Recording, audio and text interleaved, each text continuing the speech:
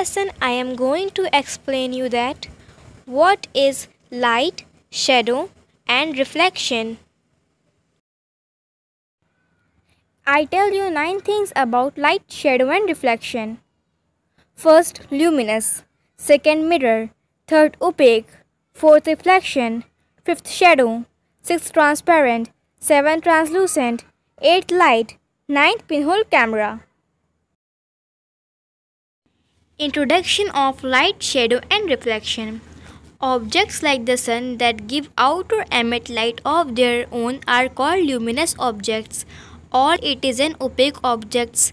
If you are able to see clearly through an object, it is allowing light to pass through them. It is called transparent objects. There are some objects through it is transparent. There are some objects through which we can see, but not very clearly. Such objects are known as translucent objects. Mirrors and reflection. We all use mirrors at home. You look into the mirror and see your own face inside the mirror. What you see is a reflection of your face in the mirror. We also see reflection of other objects that are in front of the mirror. Sometimes we see reflection of trees, buildings and other objects in the water of a pond or a lake. First, luminous. Objects like the sun that give out or emit light of their own are called luminous objects. Second, mirror. Mirror reflection give us clear images. Third, opaque. Opaque objects do not allow light to pass through them. Fourth, reflections.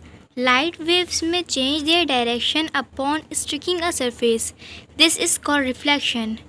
Mirrors is an object which reflects light. Due to reflection, image of an object is seen in the mirror. Mirror changes the direction of light falling on it. Fifth, shadow. Shadow are formed when an opaque object comes in the path of light. Sixth, transparent. Transparent objects allow light to pass through them and we can see through these objects clearly. Seventh, translucent.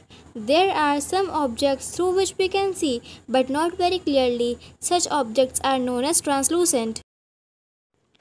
Eighth, light. Light travels in a straight line.